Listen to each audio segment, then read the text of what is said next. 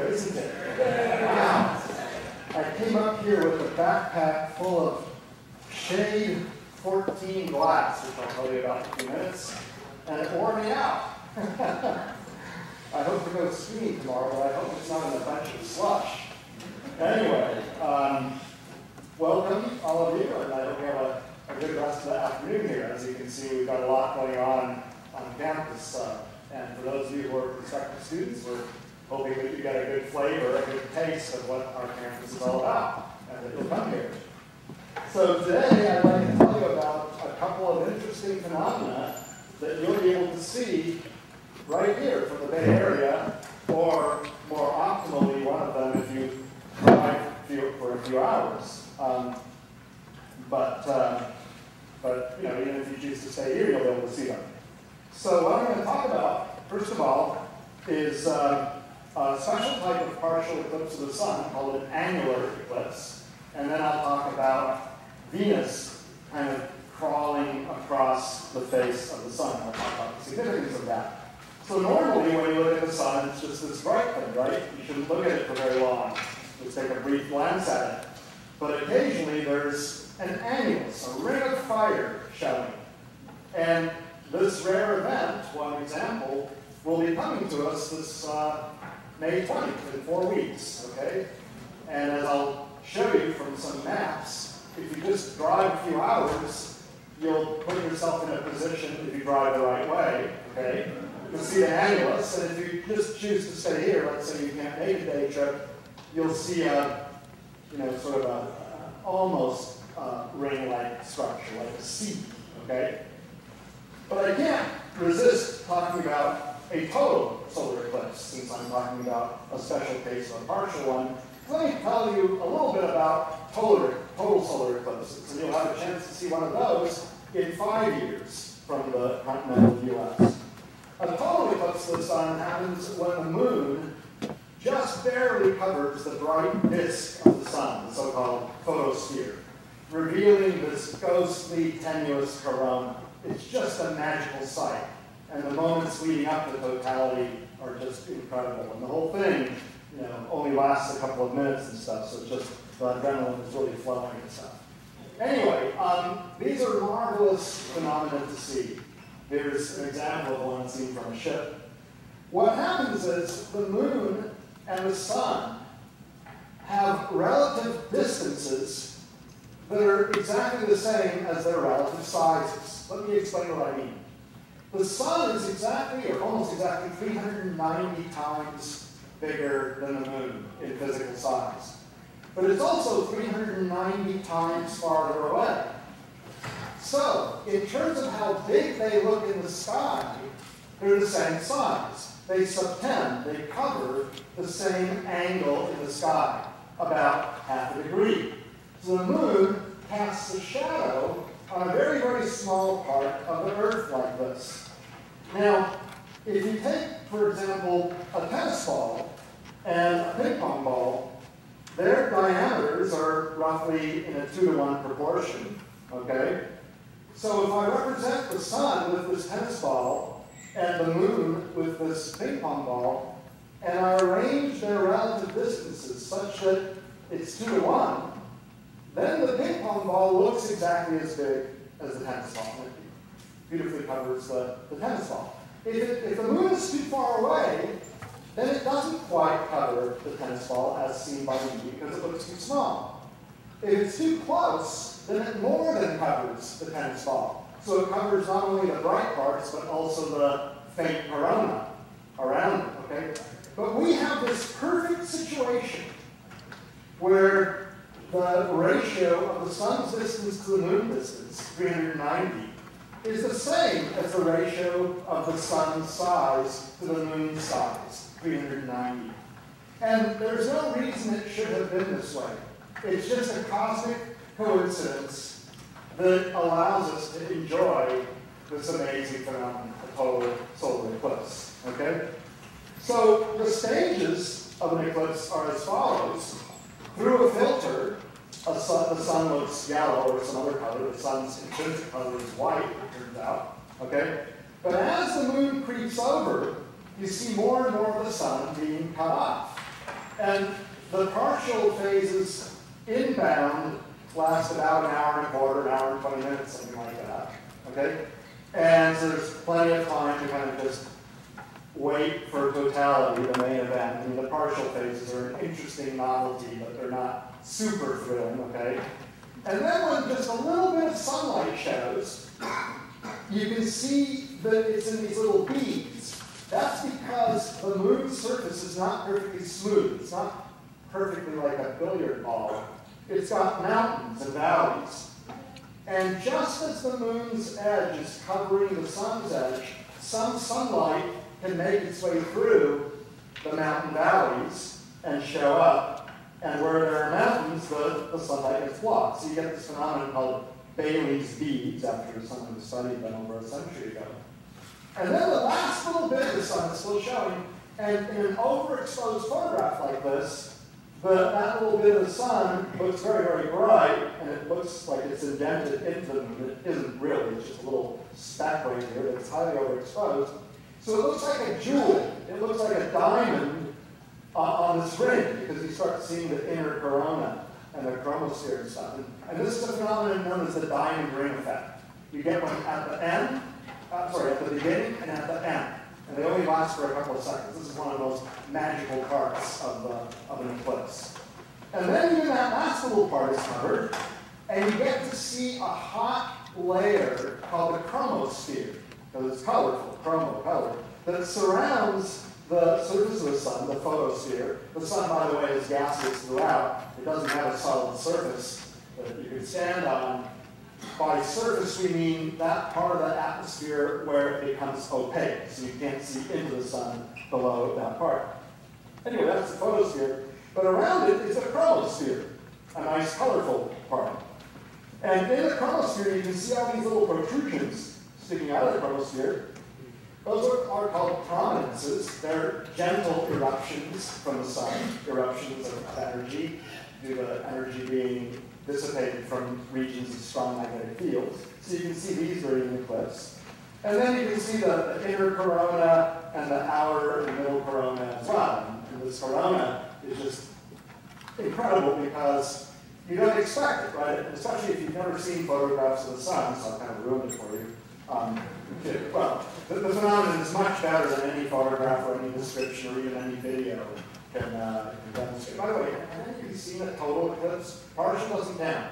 Not to be told, oh wow, so you know what I'm talking about. I sound like a lunatic, but I'm not, I assure you. A lunatic, get it? Anyway. No, it's just an amazing thing because you don't expect it, and that's because, you know, when you put up a quarter or a ball and block out the sun normally during the day, you don't see the corona. And the problem is that the sunlight has already hit Earth's atmosphere and been scattered around. And the atmosphere is brighter, that is, the scattered light is brighter than the corona. So you cannot see the corona if you just block the sun, at least not from sea level. From high mountains you can see a little bit of it. But from sea level, if you just block the sun with a quarter or a ball, you won't see the chromosphere or the corona. You have to block the sunlight before it reaches the Earth, okay, before it scatters in Earth's atmosphere. And the corona changes from one eclipse to another. Yeah, welcome, there's plenty more seats. This is kind of an out-of-the-way place on campus. So a lot of you, I think, don't know where to come. But anyway, the corona changes from one eclipse to another because the charged particles follow the magnetic field around the sun, and that changes with time. So, you know, one reason to go see lots of eclipses is just to see what the corona looks like. And you can see it extends far, far out, many solar diameters out. And it's just amazing, okay? So that lasts a couple of minutes, and then you start revealing the chromosphere again as the moon is moving out of the way, and a Bailey's bead or two, and then if you overexpose it, you get the diamond ring effect again. So, in fact, I got engaged at a total solar eclipse, and I gave my wife, my fiancée, not one, but 2 diamond rings, one at the beginning of the eclipse and one at the end. I got her a pearl ring. I was not willing as a professor or able as a professor, more than the point, to shell out money for a diamond ring. And you know, cubic zirconia costs 1/1000 as much. So, anyway, well, this shadow that's cast on the Earth moves. And that's because because primarily the moon is orbiting the Earth, but even if it weren't, the Earth is spinning, and so different locations on the Earth would be subject to the shadow at different times. Now, Earth is spinning about the same way as the moon is going, so the Earth kind of partially catches up to the racing shadow, but not completely. So the shadow gets traced out on the Earth, and from a satellite, if you take a photograph every half an hour or 45 minutes, you can see the places which in succession were experiencing a total solar eclipse. It's where those dark spots are.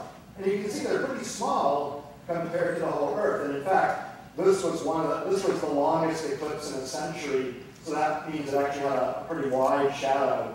And so usually the shadows are even a smaller circle than that. This is the eclipse of July 11th, 1991, 21 years ago. I was down at the tip of Baja California for that one. Write it down. Just write it down. There we go. Good. Sometimes the computer, if you go backwards, it messes up. But I was right down here. Here's the path of totality. I went right over Mexico City.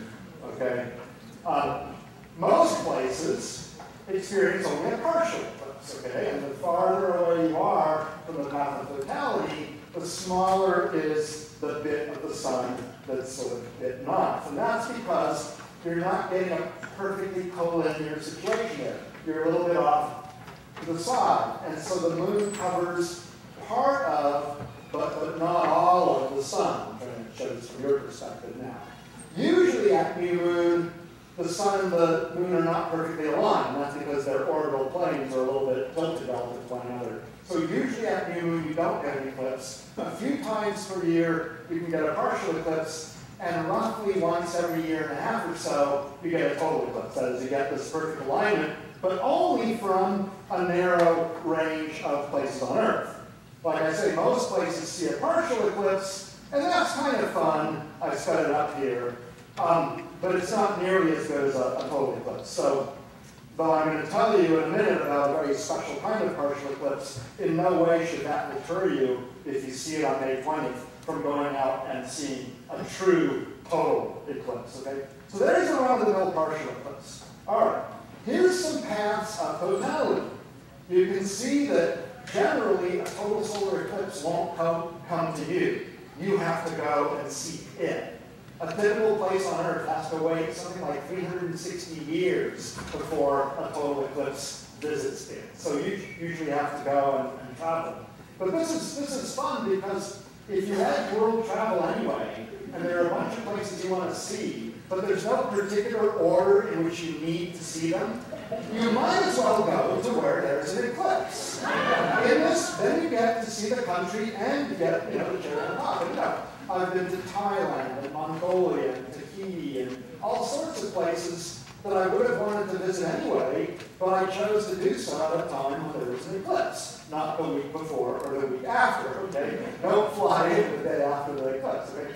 So the next one that you can see, and there's still a chance to alter your plans for the fall to see this one, it's November 13, 14, depending on where you are relative to the international dateline of this year. And it starts out in the northeast coast of Australia, goes over the Pacific Ocean, and it ends in Chile. So it starts on November 14th, but ends on November 13th because it crosses the dateline from west to east, you see.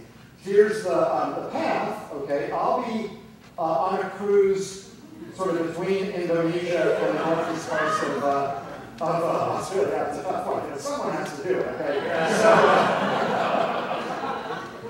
someone's got to do it. I volunteered, and for those of you who want to take my Astro C10 class, I won't teach it in the fall because of this 2-week-long cruise. I'll teach it in spring of 2013 next, because I just feel I can't be away.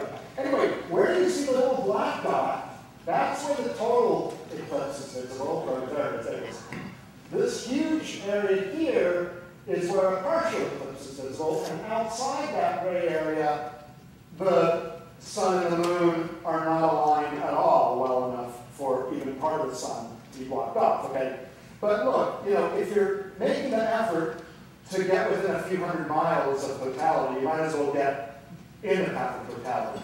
I mean, if you're out here somewhere and you can't travel, let's say you're in New Zealand and you're in jail or something you tell the guy, look, you want to take your break outside right at the right moment. At least see a partial eclipse, okay? But if you're that close, my goodness, try to break out of jail and make it over to the totality. And then, you know, promise you'll come back or something, unless they don't notice that you left. And actually just, you know, maybe some helpful life advice. Anyway, so that's the next one. Now, most of the travel agencies that have trips planned are already sold out, but you might only go to, I don't know, northeastern Australia on your own or something like that. Then there's one in October 2013 off the west coast of Africa. And then there's one, August 21st, 2017, which is really not that far away, 5.5 years. They go by just like that. Right across the U.S. Oh, I mean, I kid you not, right? I mean, myself and the parents here, you know, you all read 1984 when I was a kid, right? And I thought that year will never come. And it came and went. And then, you know, 2001, Space Odyssey, well, that year will never come. Well, it came and went. August 21st, 2017 will come and go sooner than you think. So here's the situation. Right across the U.S., first time since February 26, 1979. Look at that. From, I believe, the border of Oregon and Washington down to the Carolinas here. Let's see it again. Yeah, here it comes. Going over the Pacific. Crossing right there. Going right across the U.S. Anyone in the continental U.S. will be no more than 1,000 miles away. So you really should make the effort. Put it on your calendars right now. You know, right now. Some other friend says, well, there's a wedding that day. Tell them to change the wedding. Or have it be in the path of totality.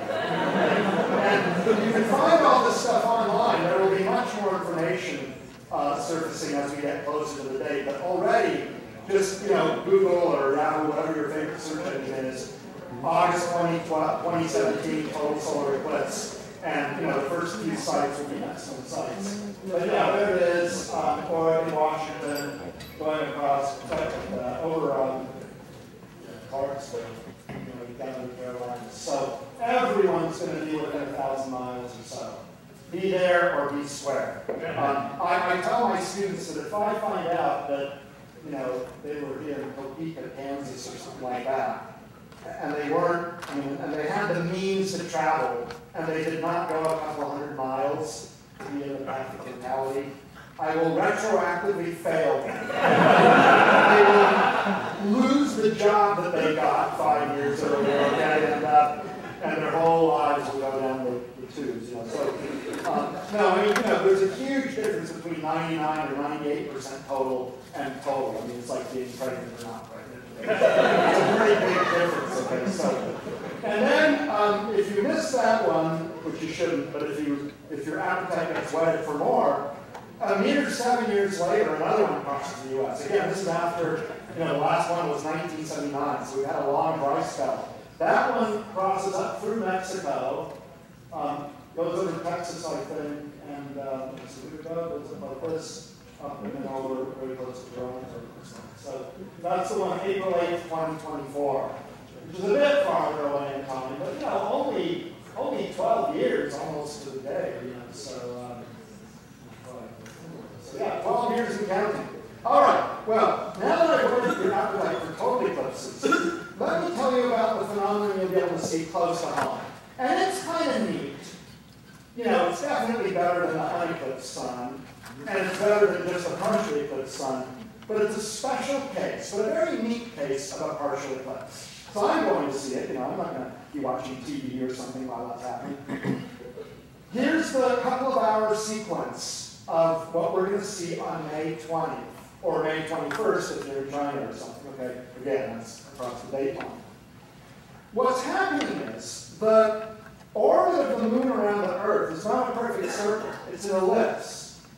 So at times, in its orbit, the moon is too far away from Earth to appear big enough to completely cover the sun. Okay? So its average size just barely covers the sun. That's the perfect eclipse. You know, when it's closer than average, then it more than covers the right part, and that's when you get a long eclipse, like the one in 1991. That one lasted 6.5 minutes. Usually they're 1 or 2 or 3 minutes, okay? But when it's farther than average from the sun, then the moon appears too small, okay? Like this, all right? I mean, only I have my perspective, but you can easily do this, at home, okay? Just grab 2 balls. So the moon's apparent size varies with time. And in fact, here's 2 extreme cases. When it was at apogee, that's its farthest distance from the Earth. And when it was at perigee, at its closest approach, you can see there's a considerable difference in size. Now, this is an extreme example, but these sizes differ by 14%. Okay? More typically, it's like 12% or so. But anyway, when full moon happens to occur when the moon is farthest from the Earth, that's when you get the smallest apparent moon. And when full moon happens to occur when the moon is closest to the Earth, then you get the biggest full moon like this. So in the case of an annular eclipse, which are about as common as total eclipses, in fact, I think they're slightly more common. It's slightly more often the case that the moon is a bit too far away to fully cover the sun.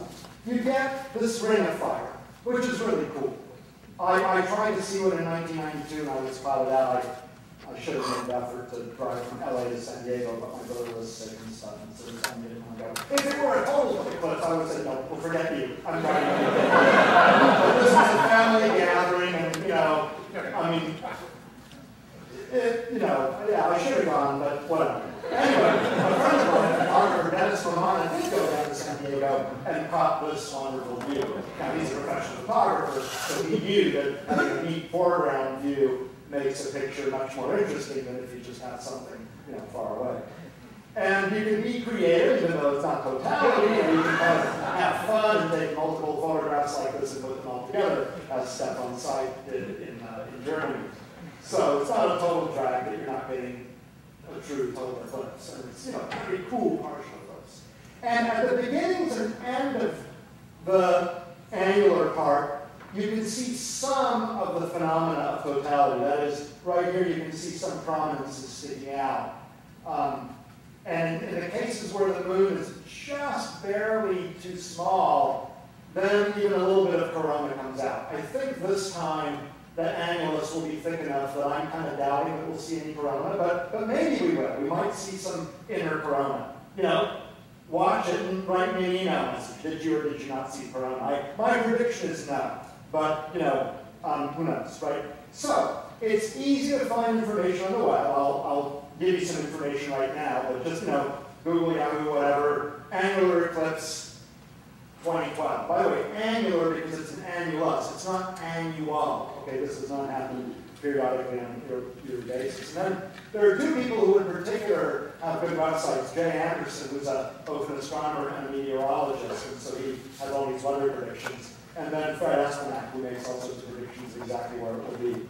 And then, eclipsemaps.com shows maps in detail. I'm going to show a couple of maps. You can see it stretches from Asia, mostly over the Pacific, basically, and then lands, makes landfall right at sunset or near sunset. So it's going to be a late afternoon phenomenon for us. It was right after sunrise for them, but they're likely to have cloudy weather, but not necessarily. Just their odds are worse than ours. Okay, here's the important part for us, since I presume most of you are in or near California, although not all of you probably. If you're somewhere in Massachusetts, fly on over, okay? And anyway, here is the path from which you will see an annulus. Now, if you're on the central line, this orange thing here, the moon will be perfectly centered on the sun at mid-eclipse. The closer you are, and the eclipse and the annulus will last the longest, about 4.5 minutes. That's greatest. The closer you are to the edge here, either this one or that one, the farther off center the moon will be at mid-eclipse. And then if you're outside that band, the moon won't quite, you won't quite see an annulus of the sun. You'll see sort of a nice C, and that'll be cool. So you should watch it even if you're somehow chained on Sunday, May 20th to the Bay Area. For some reason you have to stay here, Still watch it, but you won't quite see an annulus. And the farther you are away from the center line, the shorter is the eclipse. But it turns out that even out to like here, you still get something like 3 minutes, and then it plummets, 2, 1, 0 minutes. Now let me show you, the partial phases, by the way, will last several hours. By minutes, I mean how many minutes we will be able to see this annulus. So here's a bit of a closer view, okay? So we're right about down here, okay? I wanted to zoom in on this a little bit. But, you know, here's Chico. That's where I'm probably going to go. I'm probably going to go to Chico. So I'm not going to be on the second line. But I get 3 minutes and 15 seconds there. And it's not a very long drive. Let's have some friends there. I know a bunch of people who are going to Reading, Mount Shasta. That's a nice area close to the center line. If you're in Reno, you know, take a few minutes off from gambling and go outside, okay? If you're skiing, although most places will be closed by then. Anyway, this is the area. Red Bluff, Reading. Now, a few facts. In California, the partial eclipse begins at 5:20 Pacific Daylight Time, plus or minus a few minutes, because it depends on where you are. Okay, mid-eclipse will be around 6:27 p.m. Okay, lasts up to 4.5 minutes if you're at the central line or very near it. And like I say, you don't have to be super near it. You still get about 4 minutes, and then it starts dropping precipitously as you get close to the edges. Eclipse ends at 7:34 or so, and sunset is shortly thereafter. So we can see the whole thing from here, including the annular part. And then here is a diagram that illustrates what I was talking about in terms of times. Let's take a look at this. So on the center line here, it's hard for me to see from here, but yeah, okay, so it's going to be like, you know, 4 minutes and 35 seconds, 4 minutes and 40 seconds, something like that. 4 minutes and 24 seconds, 4 minutes and 15, 10, 5, 4 minutes. Here's Chico at 3 minutes and 12 seconds, something like that. And then you can see it drops off, 1 minute 30, and then it just kind of plummets, you know. And if you're in Ukiah, then that's not good, okay, because you'll just see this little thing like that. That'll still be cool if you have to be there. But if you can travel that day, it's a Sunday. You know, not all that many people are working. Just go somewhere here, okay? The other thing you need to keep track of course, and maximize your odds is the weather, okay? The weather is an important factor. Now this shows average cloud cover in percent on May 20th based on historical data between 1982 and 2008. I guess not for May 20th, but average May cloud cover. And you see, you know, I mean, Arizona's very nice and stuff, but they're not going to witness the annular phases down here. Actually, I think this goes over the Grand Canyon, which is really cool. These yellow parts here are pretty good, but not great. The blue parts are even better. So you kind of want to be where it's most blue. And here's a little graph, or a little table that shows Asia. Okay, so here's Asia, and it's going to be probably cloudy. It's, you know, there's going to be holes in various places. But on average, 70% cloud cover. Over the Pacific, Japan, actually this is Japan, pretty cloudy. And then they don't show the vast expanse of ocean. Okay, they kind of go from Onahama to Eureka. That's one small step for man, you know, one giant leap for man. So here in the western U.S., it's going to be pretty good, but you see there are variations, and I'm not sure I believe all of them. Like Oroville here is very close to Chico. And Oroville looks like it has like 12% cloud cover. It's the Oroville Airport. It's really sunny, but is it really that much cloudier at Chico? Right? What? Is it something you work at with college? But are Chico, so here's my question. In Oroville, than Chico? Really? So there's some sort of a, I don't even see a map range, anything. I'm puzzled and surprised.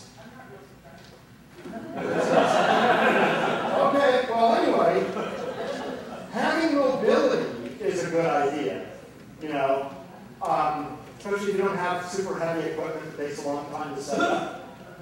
And you're just sitting there and it's completely cloudy, and you call up your friend in Oroville, and they say it's clear. You go a couple of miles to Oroville, but it's just quite astonishing that you go from 12% cloud cover to Chico is,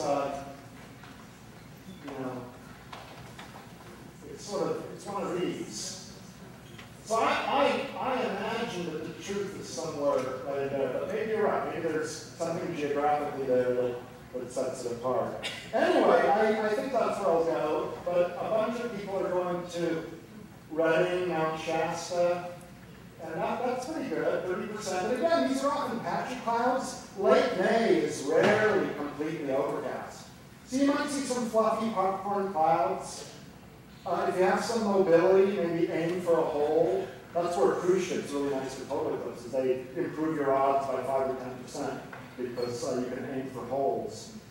Just try to judge which direction the cloud is coming and going. Don't go to a place which is a hole right now and turns into a cloudy area 10 minutes later, right?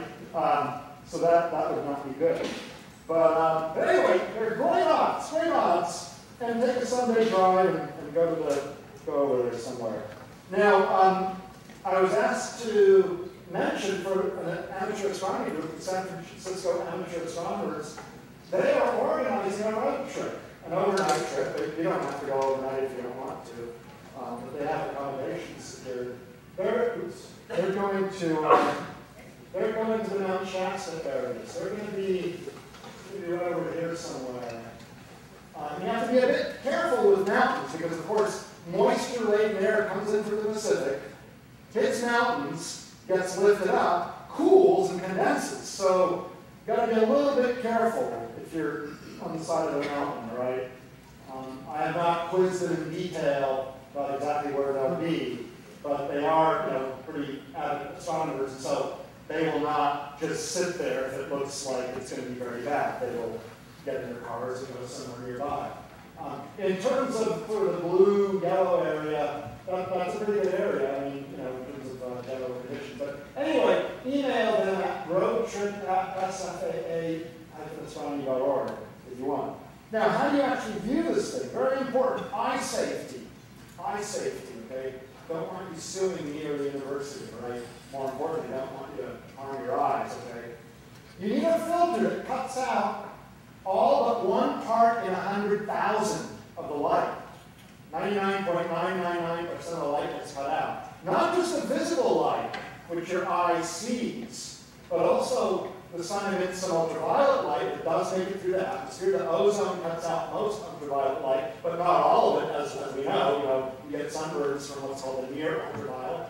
That can very much harm your eyes, and the near infrared can harm your eyes as well. So you need a type of filter that cuts out 99.999% of all the light. Regular sunglasses, even polarized ones, just won't cut it. Smoked glass won't cut it.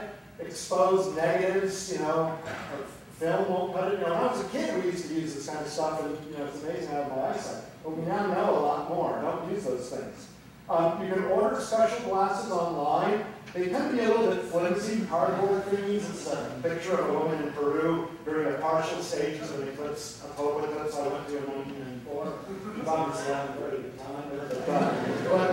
But and here is Kiki in the lead is having a good time, and you can't watch a total eclipse without eating total cereal, right? I have no stock in any cereal company, but anyway. These are cheap, a couple of bucks online, plus, shipping and handling, all that kind of stuff. But they're a little bit flimsy, all right? I have a better alternative, although this isn't bad. Depending on what kind of filter you get, the sun will look some shade of yellow or green or whatever. The sun's true color is white. If you use a neutral density filter, the way many professional photographers like neutral density because it cuts out all wavelengths equally, then you see the more typical natural colors. The thing I recommend is what's called Shade 14 welder's glass. It's very durable, you can't really scratch it, doesn't get all mangled up if you stick it in your pocket. In fact, I often carry a piece with me wherever I am, just kind of take a look at the sun every once in a while to see if I can see any big sunspots, okay? And it gives a green tinge to the sun, but, again, who cares, It's just the sun. And you can mount it on a sheet of cardboard like this. Yeah. So this makes it easier to hold, and it also shades you, so you don't get a sunburn and stuff. This is on the Eclipse cruise in Polynesia a couple of years ago, where people are watching the eclipse. I don't know why this person's wearing Stanford colors here. Take off that red shirt, right? But anyway, the rest of us have blue shirts on. So I brought a bunch of this stuff, and it turns out it's hard to find because welding supply stores don't generally carry such dark glass, because even people working with oxyacetylene torches generally don't have a flame that's that bright. So shade 14 is really dark, okay? So they don't really use it much. And I scoured all over the place here, Berkeley, San Jose, Livermore. They didn't have it. Finally, one of the welding supply stores was able to get 2 shipments overnight, which arrived yesterday for me. One from Houston, one from Chicago, okay? So I've got a ton of these things that are, you can have one for $3 at cost, basically. If you have 5, I'll give you a $2 bill back. Now, how many of you have a $2 bill? There are not many in circulation. They do exist. They're brand new and crisp. My wife likes to be very friendly and make people happy. So she leaves these things in various places for people to find. Not that you're going to get rich out of $2, but the incredible joy people have at finding money, any amount of money. It's amazing. You get a dime, people are, wow, I got a dime. Well, how about a $2 bill? So give me a 5, I'll give you this and a $2 bill back. Or give a 10, and I've got 7 here. But this is, durable, lasts a lifetime, stay in your pocket, look at the sun when you're standing in line in Disneyland or whatever, look for sunspots. You'll be able to view this safely. Put it up close to your eyes, like that, and you can stare at the sun. Very safe. Okay, don't put it way out here. It's right up to your eyes, or shade it like with that cardboard. So while I'm answering questions at the end, just come up here, honor system, just stick the money there, take a $2 bill, unless you gave me 3, then don't take a $2 bill. If you gave me a 10, take 7 back, whatever. Okay? So that's what I recommend. I usually sell them to my students for $2, but since they have to be FedEx over, the cost went up, so it's closer to $2. All right, if you're using a telescope, be sure it is filtered at the top end. The filter has to come at this end before the light is collected. Some telescope companies will sell you telescopes that have a filter at the eyepiece end. Very bad news. Because all this light has been collected by these giant telescopes. Telescopes are meant generally not to look at the sun, but at faint stars and galaxies. So we want to collect lots of light. It comes in, and it can then heat up the eyepiece and crack the eyepiece at that end. So be sure that the telescope is fitted at the top end. If your eye is down here, here's what can happen. This is a lens cap that one of my teaching assistants years ago left at the eyepiece end of the telescope. Okay? And there was no filter in it. So not only was there not a filter, but not only was it not at the top end, there was just no filter whatsoever. There was this eyepiece there, and he was going to aim the telescope at the sun, then put the filter on. Better to put the filter on, then aim the telescope at the sun, because suppose some little kid or something is looking through the telescope while you're trying to position it toward the sun. Sunlight comes in. This is your eye on sunlight, okay? Or you can make a pinhole camera. This is another safe way to view them. Just punch a hole in a sheet of cardboard, okay? And the cardboard makes a shadow on the screen here, but light rays from a luminous object go passing through the hole, form an image there, you get an inverted image of your object, but it's just the sun. Who cares if it's right side up or upside down? Your eyes produce an upside down image on your retina, but your brain is used to it, so it just turns it right side up. But you're actually seeing things upside down right now, all the time. It's true. It's true. The lens in your eye makes an upside down image. Anyway, so, you can do all sorts of things here. I punched the name of my son, Simon, here. Here's a bunch of crescent suns. You have to view a phenomenon like this with celestially themed candy, right? Eclipse gone, Orb gone, midnight, coconut sky, Mars bar, Milky Way bars, starboard things, but the Eclipse and orbit ground are the most suitable, I think. Holes in leaves, holes between leaves in trees can form little pinhole cameras. Here's the scene below a tree in Mexico in 1991. I was just walking along, noticed this under a tree. All these images of the sun. Okay. You can also use a small telescope or binoculars. Suppose you cover up one of them and line up the tube with the sun. That not only gathers more light than your eye does, but also magnifies it, because there's two lenses in a pair of binoculars like this, and so it magnifies it, and so you can get a brighter magnified image like this. And if you open up both holes and they're pointing at the sun, then you get a double image like this, and I call this C-cups, you know. Anyway, but just be sure you don't look at the sun without a filter. You could put the filter, you could put the filter here, but if you do that, make sure it's securely fastened and doesn't fall off while you're looking at the sun. Again, these are your eyes you're dealing with, okay? And the sun is very, very bright, especially if you've collected light through a telescope. While waiting for the annular stages, you can have fun. You can play little games like this, little Pac-Man type. And you know, if it's sunny, then you're going to be all happy and everything. And if it's cloudy like this, then perhaps you'll be sad. But if the clouds open up in time for totality or the annular phase, then you will be happy again, even if it starts raining afterwards, because after you've seen the annular phase, you know, the main show is over. So again, that'll be a lot of fun. Go somewhere here if you can. If you can't, still watch in the late afternoon of Sunday, May 20th. You'll see some amount of partial phases. And here in the Bay Area, you know, you'll see a nearly complete annual. So it'll look something like this, okay? Like this, all right? More so than I'm showing here. So watch anyway, but if you can, try to go somewhere in there, okay? All right, I have a few minutes left. I want to tell you about another event coming up, the June 5th so-called transit of Venus. And again, if you just use your favorite search engine and stick in 2012 transit of Venus, you'll find it. Here's a transit. Oh, oops, that's an airplane. Well, okay, but it's the same phenomenon, okay? Venus, occasionally, very rarely, goes right between us and the sun. Now, usually it doesn't, because the planes are not perfectly aligned, okay? The next one is in 2117. So I don't think anyone in this room is going to see one after this, okay? There will be transits of Mercury, but they're harder to see because Mercury is a smaller planet and it's farther away from the Earth, okay? But the last one was in 2004. They come in pairs, 8 years apart, and then not again for over a century.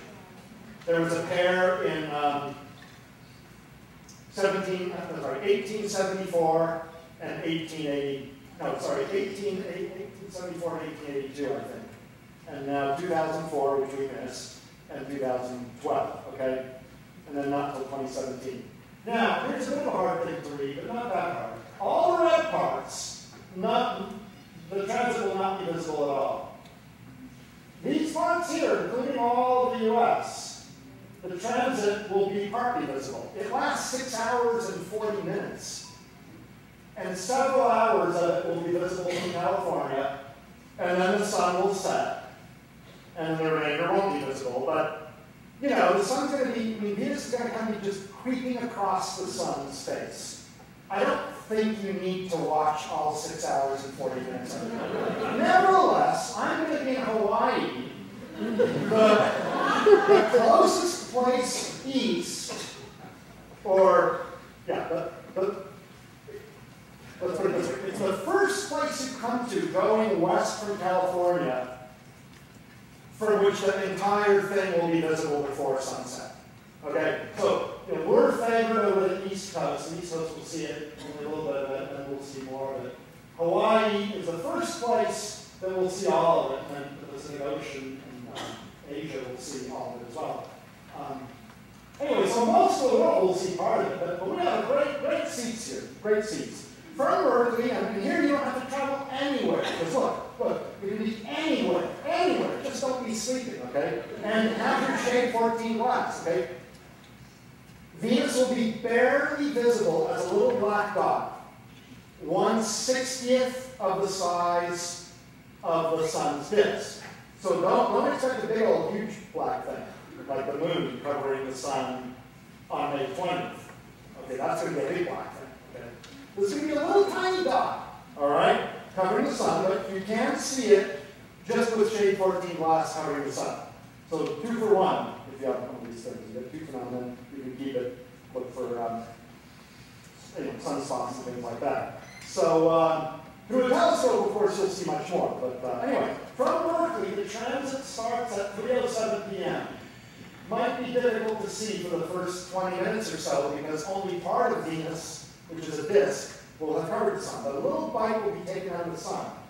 Like, just here's the sun, just a little tiny bite. And then the whole thing will be on it by around 3:27, 3:25, something like that.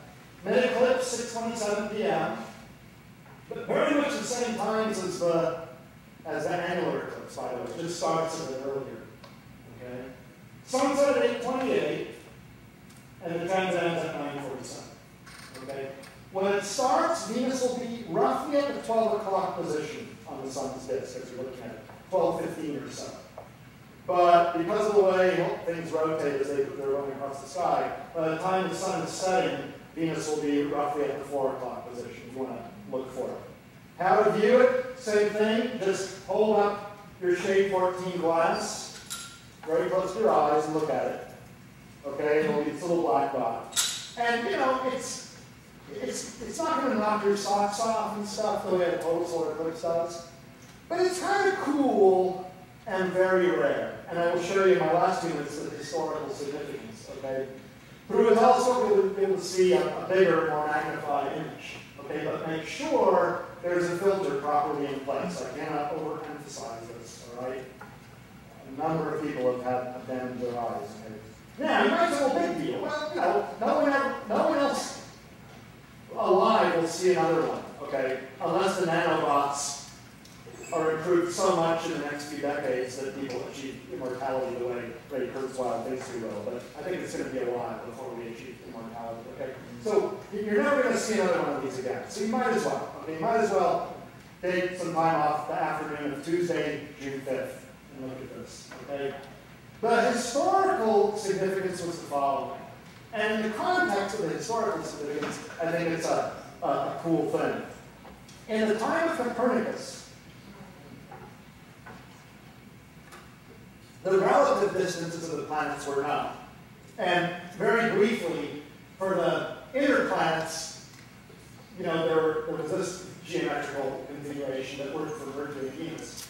We're 1 astronomical unit from the sun, that's just the definition. That's the Earth distance from the sun. When a planet is farthest west or east from the sun, then you know this angle turns out to be 90 degrees. And you can measure this angle, that's just how far away from the sun it appears to be.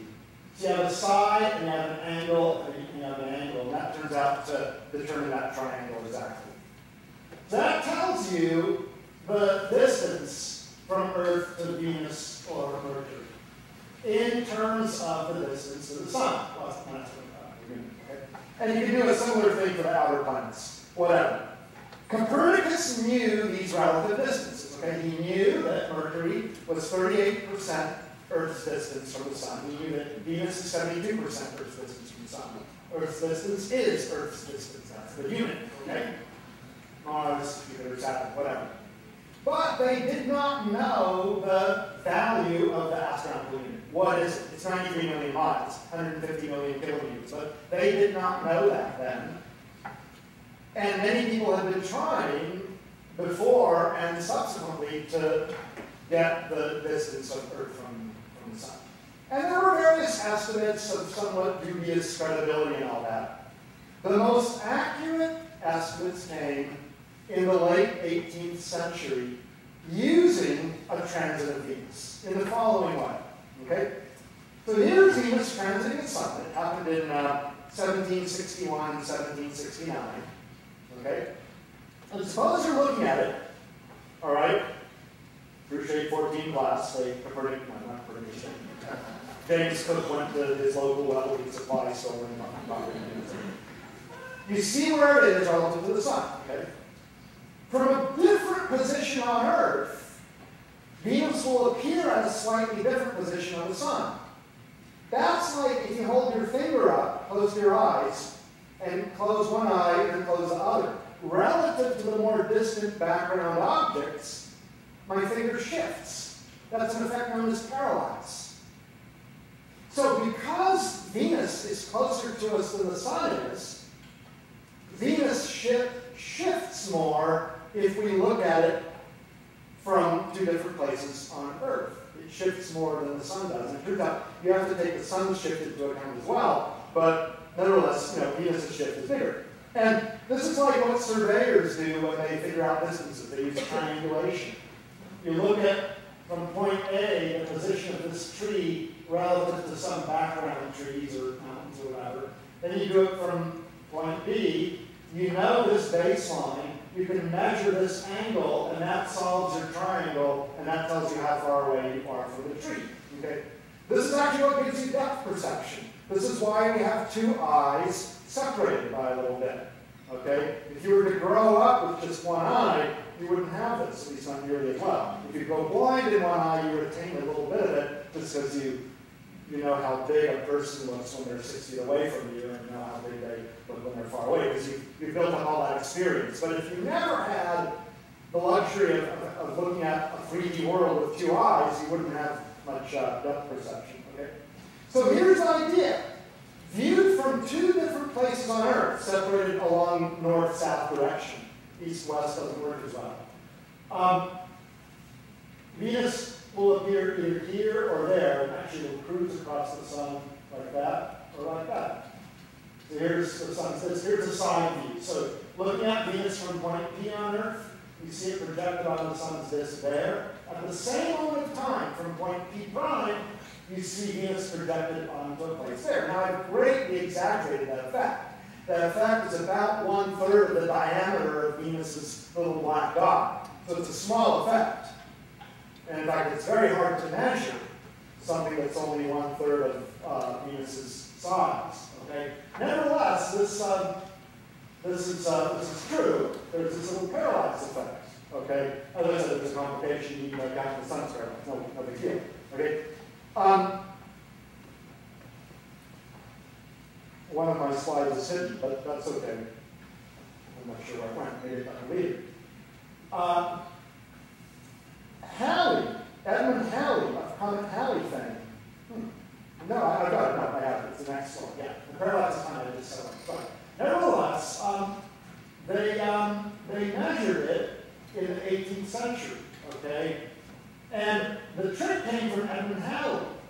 He realized that it's easier, rather than measuring this little tiny parallax shift, it's easier to measure the time it takes for Venus to go along this chord than along that chord, right? You just have the time, well, it started here and ended there, and in this case, having been displaced upward a little bit, it started here and ended there, and so it has a bigger path to traverse, and so that amount of time turns out to be easier to measure than the actual vertical displacement. And so using Halley's technique, this could be done pretty accurately, okay? By just measuring these times, okay? So, in 1761 and 1769, a number of measurements were made. Astronomer Charles Mason and his partner Jeremiah Dixon of the famous Mason-Dixon line measured it. But the most famous measurement was made by Captain James Cook in 1769. He was commissioned by the King of England to go and explore the Southern Territories, and indeed to map out New Zealand and the east coast of Australia and claim them for England. Okay, but the excuse for going down there, even though they really wanted to raid, was to measure the position of Venus. And And King George himself made an observation from England. Okay, so there's King's stroke. All right. And from these trans observations done by Cook and others, okay, you can't just do it alone, you need a friend somewhere else. They calculated that the distance is 153 million kilometers from the Earth to the Sun. And the true value is 150 million kilometers. That's an error of only 2%, which is pretty amazing. 1769 they did this, using the transit means. By far the most accurate measurement of the distance of the Sun. And this was confirmed in the transits of 1874 and 1882, and there was a lot of data taken at nearby Lick Observatory, which is owned and operated by the University of California.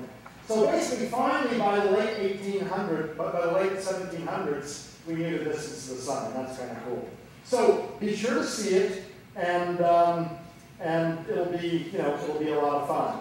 By the way, this is also the technique being used by the Kepler satellite out there right now, searching for planets around other stars. Occasionally, those planetary systems have their angle inclined by 90 degrees to our line of sight, rather than some random angle, it's 90 degrees. So occasionally, planets pass between us and the Sun and the star they are orbiting. By measuring accurately the brightness of the star that they are orbiting, we will see that brightness dip down a little tiny bit. And the Kepler satellite, if you Google Kepler satellite, you'll find that they're making amazing progress. Since they started operating a year and a half ago, they've found over 2,300 exoplanet candidates, the vast majority of which are probably truly other planets orbiting other stars. And that's another important aspect of transits observed in our solar system. They serve as a model for the technique that's being used to find most of the exoplanets these days. Clearly one of the most exciting fields in all of astrophysics. And I don't have more time to talk about that now because I want to answer questions. But anyway, so I'll stick around for questions. I'll let people make a graceful exit if they want. You can come by here on the system, just get a piece of glass, and as long as no other lecture needs this room, I'll stay here and answer questions for quite a while. Thank you very much.